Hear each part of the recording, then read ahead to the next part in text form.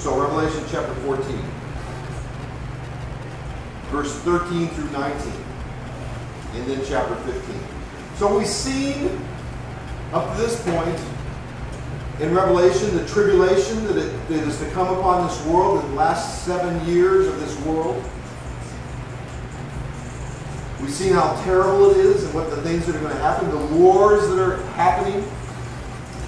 We've seen at least a third of the water turn to blood in the world.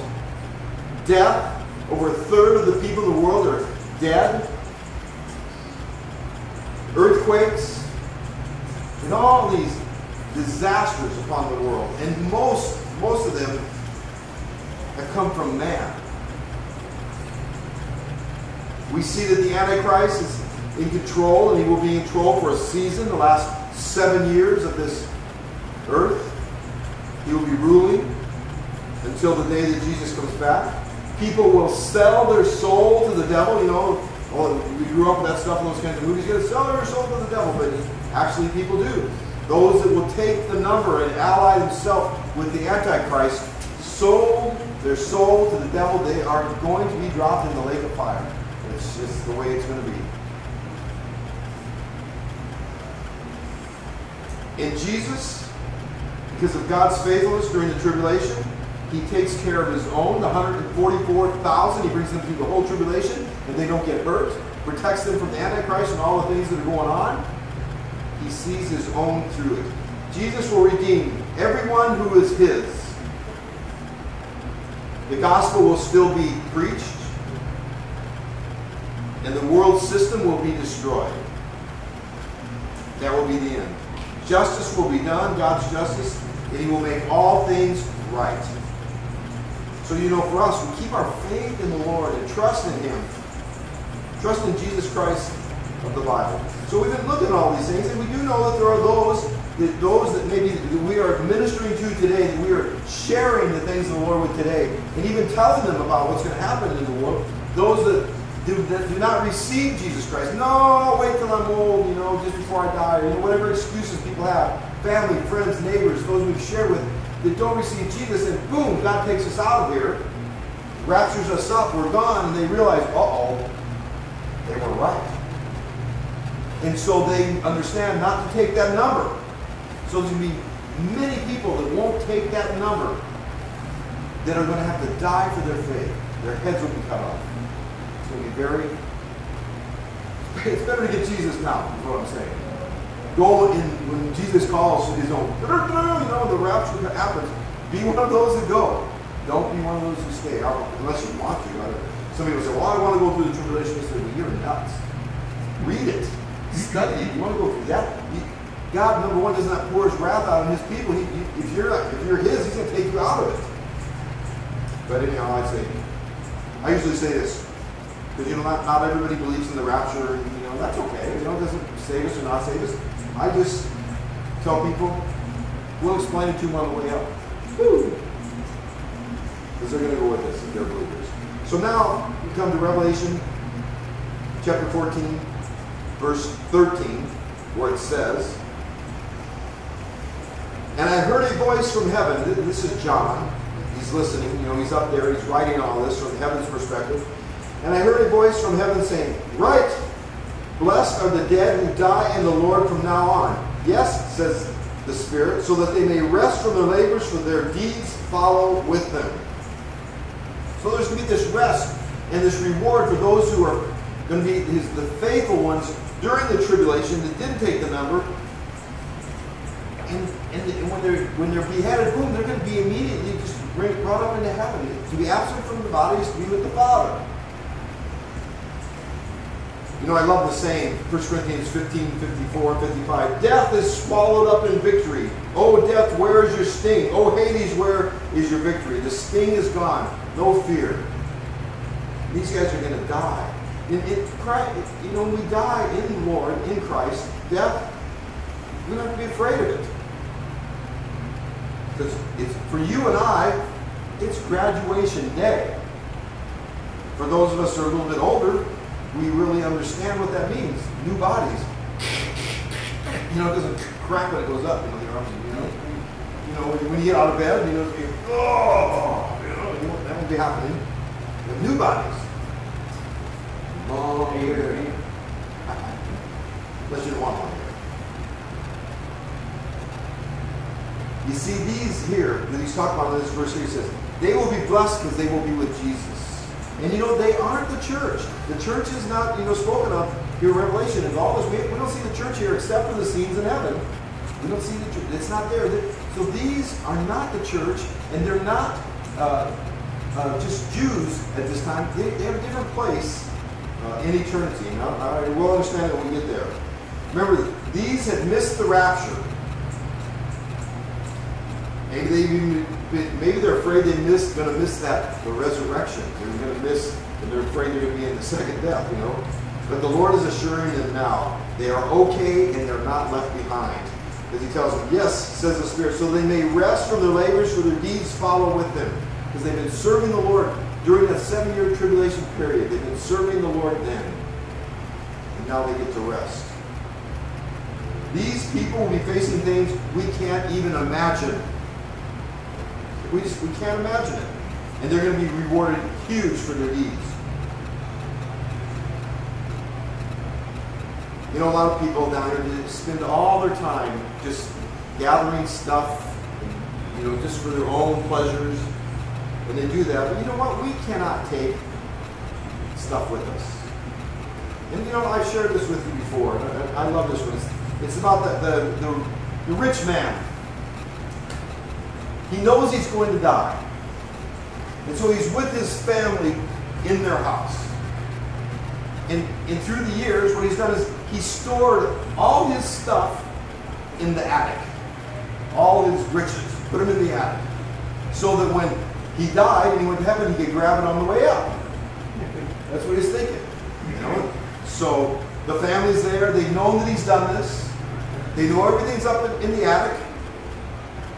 And he dies. And so as soon as he dies, they all run up to the attic. And they get to the attic and they're all standing there looking at all the stuff. And she says, I told him he should have put it in the basement. You can't. We don't take it with us. Well, that was a joke, by the way. Sometimes we struggle with things. We're going through things in life. And we struggle. Why am I going through this? You know what God says? God says, just wait. It'll be worth it. Look at these guys here. He says, yes, says the Spirit, so that they may rest from their labors, for their deeds follow with them. He's going to bless them. Their deeds follow with them. They're going to be remembered, the things. The things you do for the Lord will be remembered. That's not a reason to do them. You don't do something, well, I'm doing this so God remembers this in heaven. It's just going to be remembered. And you will be rewarded for the things you do. Now, we come to verse 14. Let's read 14 through 16. Then I looked, and behold, a white cloud, and sitting on the cloud was one like a son of man, having a golden crown on his head, and a sharp sickle in his hand. And another angel came out of the temple, crying out with a loud voice to him who sat on the cloud, put in your sickle and reap, for the hour to reap has come, because the harvest of the earth is ripe. Then he who sat on the cloud swung his sickle over the earth, and the earth was reaped. Now, there's going to be, in that final harvest, and that one sitting on the cloud, I got a little one by mine, it says, or it says there, or the Son of Man there. I think this is Jesus sitting on that cloud, with that sickle, ready to reap the harvest, man, and bring those souls back to him. Bring them back in. There's going to be many people saved right at that time, but there's going to be many that aren't. We have that parable in Matthew chapter 13. Why don't you turn there, the wheats and the tares. Let's look at that parable. Because it's talking about the end times.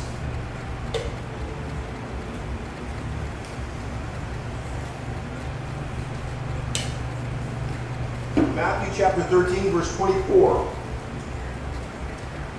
24 through 30 says, another parable Jesus put forth to them, saying, the kingdom of heaven is like a man who sowed good seed in his field. While men slept, his enemy came and sowed tares among the wheat and went his way.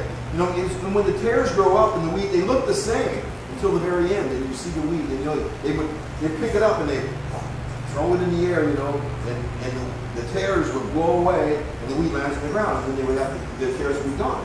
So someone would come and put this bad stuff in with the wheat. Verse 26, but when the grain had sprouted and produced a crop, then the tares also appeared. So the servants of the owner came and said to him, Sir, did you not sow good seed in your field? How then does it have tares? He said to them, An enemy has done this. The servant said to him, Do you want us to go up and gather them up? But he said, No, lest while you gather up the tares, you also uproot the wheat with them. Let both grow together until the harvest. And at the time of harvest, I will say to the reapers, First gather together the tares and bind them in bundles and burn them, but gather the wheat into my barn. And they would separate the wheat from the tares.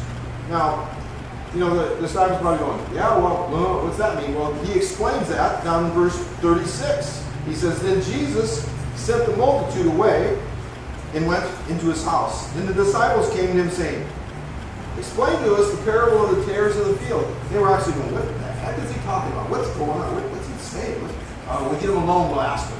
So they asked him. And he answered and said to them, He who sows the good seed is the Son of Man. The field is the world. You know, the Son of Man is Jesus. He who sows the good seed. The field is the world. The good seeds are the sons of the kingdom, but the tares are the sons of the wicked one. The enemy who sowed them is the devil. The harvest and the end of the age, and the reapers are the angels.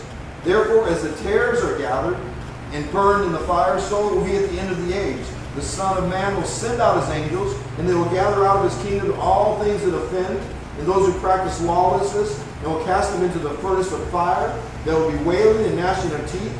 Then the righteous will shine forth as the sun in the kingdom of their Father. He who has ears to hear, let him hear. So he lets them know what it means. I can imagine that they must be going, whoa, dude, man, that's heavy stuff. Burning up people. Well, the wheat are the children of the kingdom, the tares are the children of the devil. You know, you and I, we share in that work. And seeds that are planted. And he plants through us in people's lives when they invite Jesus to their heart. And they produce fruit. And they become born again. We're part of that. But see, it's the Lord who reaps. He's the one who reaps. We don't do the reaping. We don't do the saving. That's his work. And as we look at these, we're looking at these scriptures here, coming up in the next verses 17 through 19, I think that these verses that we're going to look at right now are those who take the mark in verse 9. Those who take the mark in verse 9 and 10. Okay? Of this chapter. So it says there in verse 17, And another angel came out of the temple, which is in heaven, and he also had a sharp sickle. Then another angel, the one who had power over fire, came out of the altar, and he called with a loud voice to him who had the sharp sickle, saying, Put in your sharp sickle, and gather the clusters from the vine of the earth, because her grapes are ripe. So the angel swung his sickle to the earth, gathered the clusters from the vine of the earth, and threw them into the great winepress of the wrath of God. So I think those there that are doing are those who take the number during the tribulation. And they're taken out of the way. But in verse 20 it says, And the winepress was trodden outside the city, and the blood came out from the winepress up to the horses' bridles for a distance of 200 miles. That is the grand, that scripture there is speaking about the grand finale, the end of the tribulation, the battle of Armageddon, when there will be 200 miles of blood like this deep. Like a river of blood for 200 miles. Because when the armies from the east come, boasting 200 million, and they all come right to the battle of Armageddon, it's going to be just crazy. It's going to be, and it says, the Bible says, if Jesus didn't come back and stop it, there will be nothing left alive on this earth. But he comes back and stops it. The battle of Armageddon. World War, hopefully that's not World War III, or it's not World War IV or V, you know. But in Joel 3:12, it says, and 13. Let the nations be wakened, and come up to the valley of Jehoshaphat. That's this valley we're talking about. For there I will sit to judge all the surrounding nations. Put in the sickle, for the harvest is ripe. Come, go down, for the winepress is full. The vats overflow, for the wickedness is great. Another prophecy about that in times of what's going to happen. And God has been holding this off for a long time. The Lord has been keeping this back for a long time. His patience and His grace and His mercy. And it's like all the armies of the world now have gathered together to stop the second coming of Jesus Christ, because that's when He comes back. There they are, in the valley of Megiddo. And that's where the river of blood of the horse's bridle will be. Whoa. Listen to Isaiah 63, 1 through 4. Who is this who comes from Edom, with dyed garments from Basra? This one who is glorious in his apparel, traveling in the greatness of his strength. I, who speak in righteousness, mighty to save. Why is your apparel red, and your garments like the one who treads in the winepress? I have trodden the winepress alone, and from the peoples no one was with me. For I have trodden them in my anger and trampled them in my fury. Their blood is sprinkled upon my garments, and I have stained all my robes. For the day of vengeance is my heart, and the year of my redeemed has come. Talking about that event at the end times. And when He comes back, He will establish His kingdom on this earth, and it will be glorious. Now, you know, we're going to go into chapter 15 here in a minute. And then we're going to see in chapter 16, we're going to see the end of the tribulation and the things happening. What we've looked at earlier on in the other chapters are nothing compared to what we're going to look at next week. It's going to be magnified. But let's talk about some good stuff first. Second coming, Isaiah 35:10. And the ransom of the Lord shall return, and come to Zion with singing, with everlasting joy on their heads. They shall obtain joy and gladness, and sorrow and sighing shall flee away. It's going to be that day when Jesus comes back and we come back with Him. It's going to be wonderful. It's going to be great. Isaiah 11:6 through 9. The wolf also shall dwell with the lamb. The leopard shall lie down with the young goat. The calf and the young lion and the fatling together. And a little child shall lead them. The cow and the bear shall graze. The young ones shall lie down together. And the lion shall eat straw like the ox. The nursing child shall play in the cobra's hole, or fertile land. And the weaned child shall put his hand in the viper's den. Yellow jaw. Oh, we don't do that now, huh? We are dead when we do that. They shall not hurt nor destroy in my holy mountain, for the earth shall be full of the knowledge of the Lord as the water covers the sea. And we are going to come back with Jesus and rule with Him while things are like that. And the knowledge of the Lord is going to be everywhere. Everybody's going to know the Lord. He's going to be ruling. This is the future of the world after sin is dealt with. Luke 21:33 says, Heaven and earth will pass away, but my words will by no means pass away. So, you know, in chapter 14 here, if we look at the end of it, here are His promises in Revelation chapter 14. Jesus will redeem everyone who is His. He is going to get us through. He's going to get those through the tribulation. He's going to get His own through. He's faithful to us. Well, the gospel will be preached during the tribulation. It's going to be preached. It's going to be out there. Everybody's going to hear it. The world system will be destroyed, and it will end. The world system as we know it today, there's not going to no longer going to be into this political garbage that goes on in the world today, where everybody's fighting each other over stupid politics.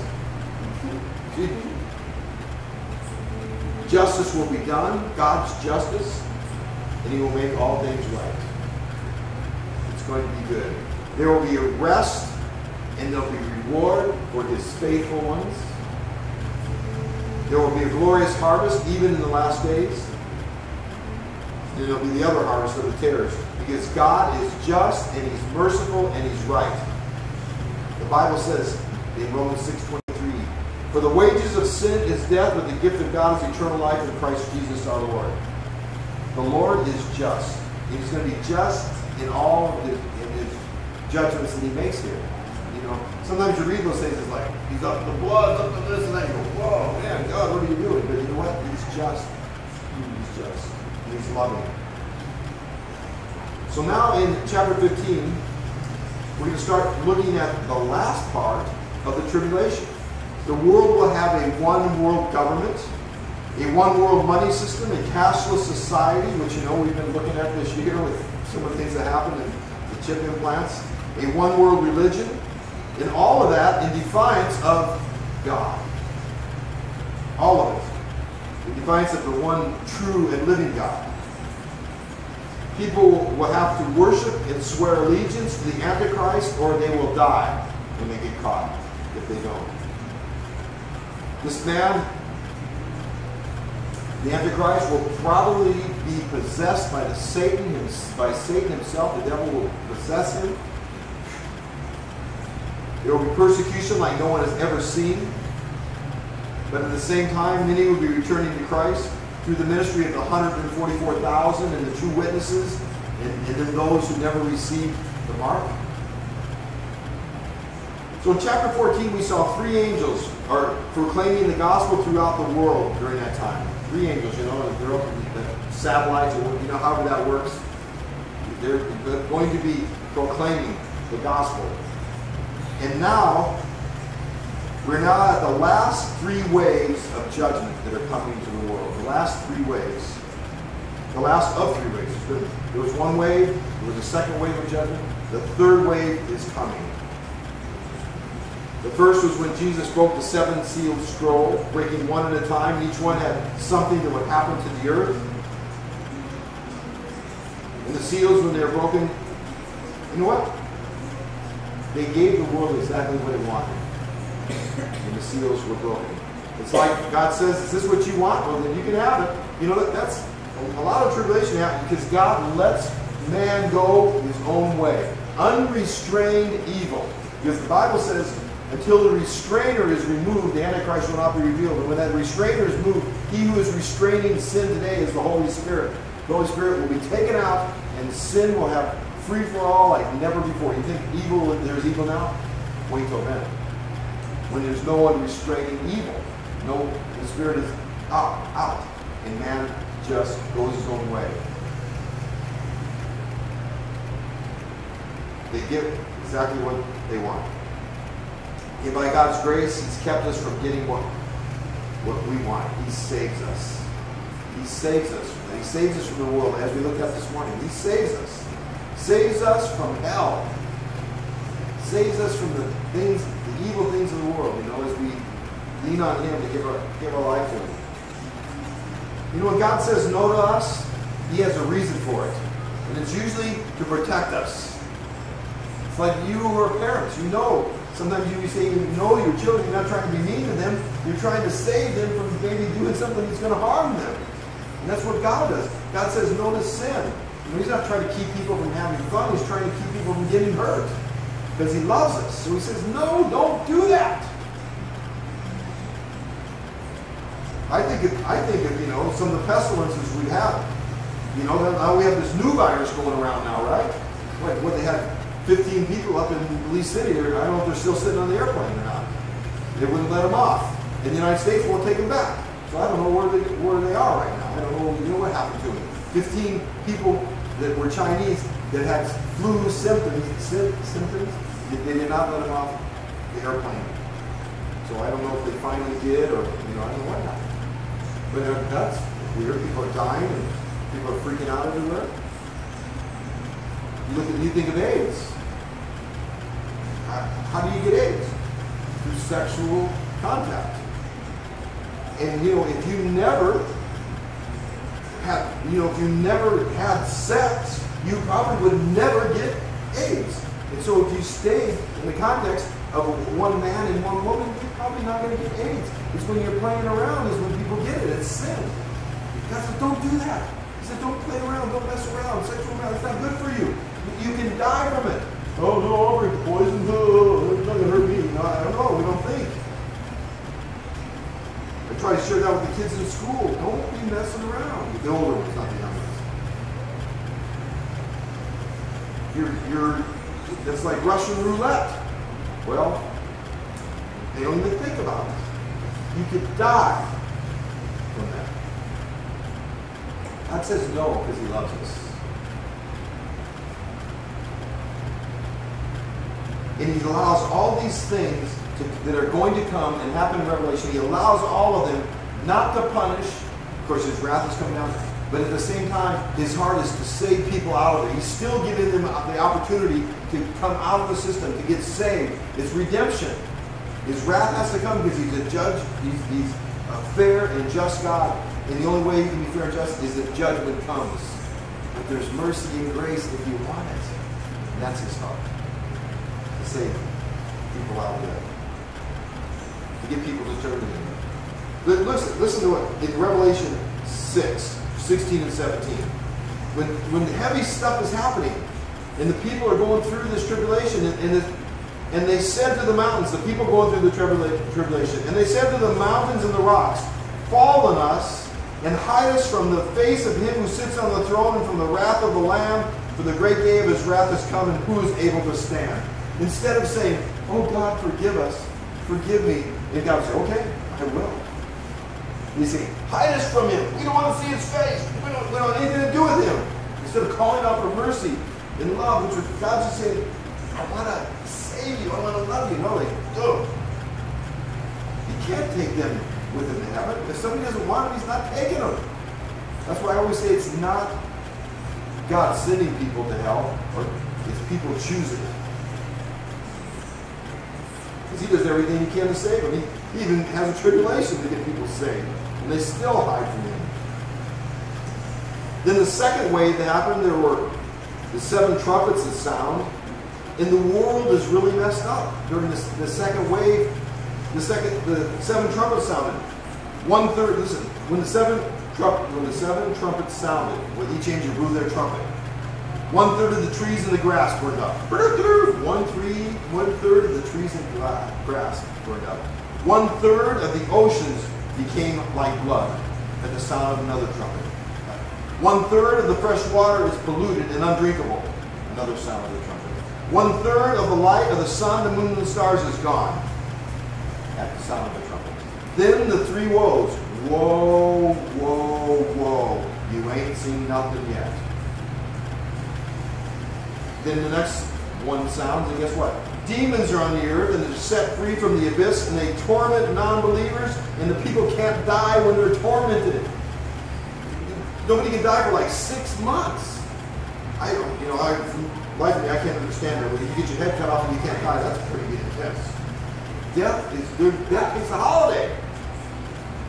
Some 1940s or 50s movie about that I think I saw when I was a kid. Death takes a holiday. Nobody can die. There will just be suffering. Then another trumpet sounds. Then a demonic army, either possessed or demons, wipe out 1/3 of the population of the earth through warfare, through man's warfare. 1/3 of the population of the earth. Come on, think of that. 12 of us in here. 4 of us are dead when that happens. Every 1 out of every 3 people dead. And what does man do? Revelation 9, 20 and 21. But the rest of mankind who were not killed by these plagues did not repent of the works of their hands, that they should not worship demons and idols of gold, silver, brass, stone, and wood, which can neither see, nor hear, nor walk. And they did not repent of their murders, or their sorceries, or their sexual immorality, or their thefts. They didn't turn from any of it. They didn't stop stealing, they didn't stop killing, they didn't stop doing drugs, they didn't stop having sex outside of marriage. They just continued on. They did not turn to God. But they worshiped idols and demons. They did not change. Now, chapter 15 is preparing us for the 3rd wave of judgments that are coming. The end, the judgment of God, his wrath is poured out. So verse 1 says, Then I saw another sign in heaven, great and marvelous, 7 angels who had 7 plagues, which are the last, because in them the wrath of God is finished. So he sees, this line up, 7 more angels with these 7 plagues. My goodness. Sounds intense. This is like, save the biggest for the end. This is the final outpouring of the wrath of God. Probably the very end of the tribulation period to usher in the return of Jesus Christ. You think, why would God do this? A loving God. Well, judgmental. He had to judge man's rejection of God and the free gift that he offers. They don't want it, so judgment must come. It needs to happen. And here's the thing. Nobody has to face this. No one. He's waited, and he's waited. It's time. I think about how many little babies are aborted every day. Killed. Innocent little babies every day. Did you know since Roe versus Wade, we've had 60 million babies? More than that now, because that was a figure from a little while ago. 60 million babies have been aborted and killed. And people say, well, why is God going to do this? Why is judgment coming? Why hasn't it? Because God is merciful. Why does he do it? Because you know what? It is still redemptive in nature, giving man that final chance to repent and to turn to him. God uses it to save people. You know, most of us, maybe not most of us in this room, but most people I know, it took problems for them to come to the Lord. Hey, I talked to my brother this morning. He told me his testimony. He got to the point in his life where he said, just flat out, he was done with the world. It just was not happening. He just laid down on the third story of your house or something, laid down, flat out, and said, Lord, I need you. I need you. I had invited Jesus in my heart when I was 12 years old, but I never walked. I didn't know how to walk. Nobody could teach me. I didn't know what to do. But I was saved. So I went into drugs, sex, drug, rock and roll. I ended up going to jail. And there I was, about as low as you can get, sitting in jail. And I said, Lord, I need you. So, you know, problems cause people to come to the Lord. So God uses them. So he allows them in our lives. What? To get our attention. If that's going to save us, hallelujah. It's like our friend before she passed away. Living with a non-believing husband. And she got to the point where she prayed, whatever it takes, Lord, to save him. And then when she was dying, I was thinking, is this it, Lord? Is this what it takes for death? And maybe it's what it's going to take. I don't know, he hasn't invited the Lord as far as I know yet.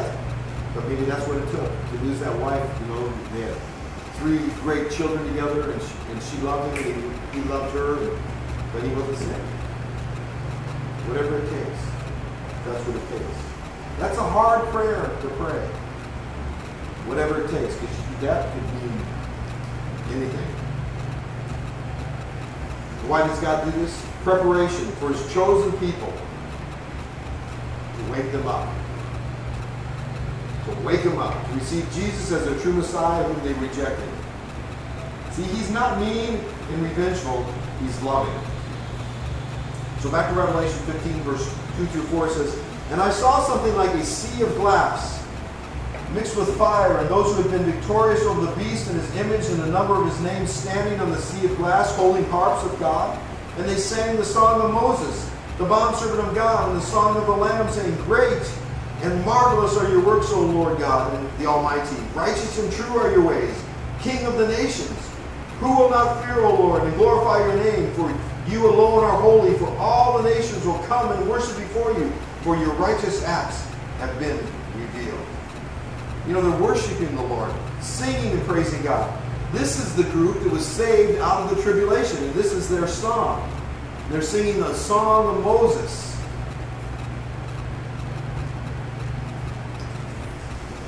Back to chapter 6 of Revelation, 9 through 11. This is them. It says, when he opened the 5th seal, I saw under the altar the souls of those who had been slain for the word of God and for the testimony which they had. And they cried out with a loud voice, How long, O Lord, holy and true, until you judge and avenge our blood of those who dwell on the earth? Then a white robe was given to each of them, and it was said to them that they should rest a little while longer until both the number of their fellow servants and their brethren who would be killed as they were completed. And now, I believe, we're at the point to fulfill that scripture. That's where we're at now. And they're singing. They're singing with the harps of God. You know what? Listen, that's what I like about that. That's a stringed instrument, right? And harp in the Greek is kathara. We get the word guitar from that. Maybe there's some guitars there too besides harps, right? Although it would be cool to play a harp. Yeah, that'd be fun. And they're singing the Song of Moses. You know, that's the first song recorded in our Bible. The Song of Moses. Exodus 5, 1 and 2. I will sing to the Lord, for he has triumphed gloriously. The horse and the rider he has thrown into the sea. You know, people sing that as a kid's song. But it's an adult song. The Lord is my strength and song, and he has become my salvation. He is my God, and I will praise him, my Father's God, and I will exalt him. You know what we sing? We sing the Song of the Lamb. Revelation 5, 9 and 10. This is the song. This is why one of the reasons why I know we're in heaven, because we sing the Song of the Lamb. It says, and they sang a new song, saying, You are worthy to take the scroll and opens its seals, for you were slain and have redeemed us to God by your blood out of every tribe and tongue and people and nation, and have made us kings and priests to our God, and we shall reign on the earth. That's us. That's why I say we're in heaven. Maybe watching these things go on down here. The song of look what the Lord has done for us. You know, and we see this group again that we're looking at here. We see them in Revelation 20, verse 4.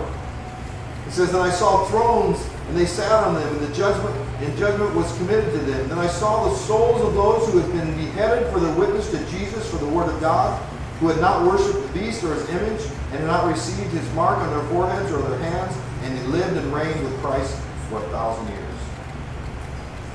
So there they are. This group sing that song in heaven. Then, verse 5, Revelation 15. And after these things I looked at the temple of the tabernacle of testimony in heaven, and it was open. The tabernacle of God, which is pictured in the temple on the earth.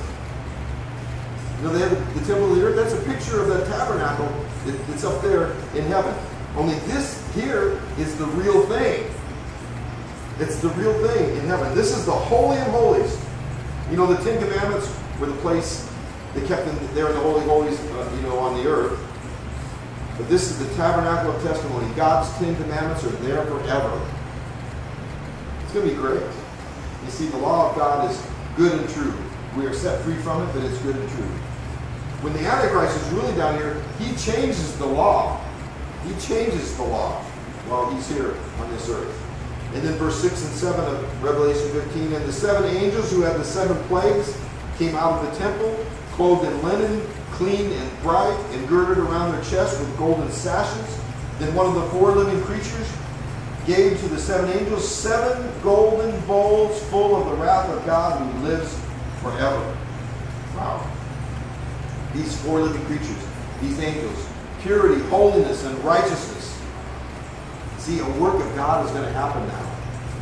And they get this bowl. The bowl is a kind of a flat saucer. They use it to burn incense on. But, in the temple. And it's that time now, and guess what? Nothing is going to stop it. The wrath of God is going to be poured out on this earth like never before. And then in verse 8, and the temple was filled with smoke from the glory of God and from his power, and no one was able to enter the temple until the 7 plagues of the 7 angels were finished. And God is unmoved. His power and his temple is filled with the smoke from his glory, and nobody can even get in it. Can't even look at it. We've seen the glory of God 2 times, other times in the Word of God. When Moses finished the tabernacle in the desert, in Exodus 40, 33 through 35, and he raised up the court all around the tabernacle and the altar and hung up the screen of the court gate. So Moses finished the work. Then the cloud covered the tabernacle of meeting, and the glory of the Lord filled the tabernacle. And Moses was not able to enter the tabernacle of meeting because the cloud rested above it, and the glory of the Lord filled the tabernacle. That's one time. The second time is when Solomon finished the temple. In 1 Kings 8, 9 through 11. It says, nothing was in the ark except the 2 tablets of stone which Moses had put there at Horeb when the Lord made a covenant with the children of Israel when they came out of the land of Egypt. And it came to pass when the priest came out of the holy place that the cloud filled the house of the Lord, so that the priest could not continue ministering because of the cloud, for the glory of the Lord filled the house of the Lord. You know, there have been times in worship, my eyes are closed, you know, worshiping the Lord. Oh, I could almost feel and sense that the glory of God had filled this place. And I always felt like, I'm going to open my eyes, there's going to be this cloud, I'm going to fall on my face, you know. It's never happened, but, you know, sometimes when you really worship the Lord, you just have that feeling and that sense like that. And here it is again in heaven. Revelation 16, verse 8, the glory of God in heaven. We're going to be there. We're going to go, whoa. And we're not going in, but we're going to see it. The Shekinah glory of God. Untouchable God's glory. If nobody comes near it, don't come near it until it's in. And in chapter 16, we're not looking at it tonight, it hits. It's going to be, the bowl's going to be poured out, and this earth is going to be in trouble. In trouble. But I love the way 15 ends, the scene in heaven, and the glory of God, His righteousness, His holiness, and there we're going to be with Him. And then, when it's over with, and Jesus comes back, you and I, we're coming back with Him. You guys will be riding horses, I'm going to be on a surfboard. I requested it, but you know, I probably won't care then. I don't like horses. I've not had good experience on horses, so, but it'll be okay. I have a new body, so I can probably handle it. Lord Jesus, thank you so much, again, for your word, and the encouragement of your word, and your love for us, and even, Lord, your wrath is being poured out. Lord, in the bowls and all these waves of all this stuff has been happening, Lord. You still want to save people. You still love them. Lord, you don't want anyone to perish. You don't want to pour your wrath out on anybody, Lord, but you have to because you're a true, just, and loving, and merciful God. So you do it, Lord. You do it. We just pray, Lord, that those who have ears to hear and those who understand, when it comes to that time, Lord, they would surrender their lives to you. We know that Israel will be saved in one day, but we want to pray for our loved ones, and our neighbors, our family, our friends, those we work with, those we do things with, Lord, those we come in contact with, wherever we're at. Somehow, Lord, you open up those doors for us to share with them the good news, so they can know you, Father. I know you've commissioned us to do that, Lord. You've anointed us to do that. And however that works in each of our lives, Lord, maybe it's just a smile, Lord, or whatever it may be. But we just want to see people know you, Lord. Use this church right here, Lord. Calvary Chapel, right here, Lord, in this village, on this peninsula, to show your love, your kindness, your forgiveness, your mercy, and your grace. Thank you, Lord. Thank you that you desire to use us. So do it, Lord. In Jesus' name we pray. Amen. Amen.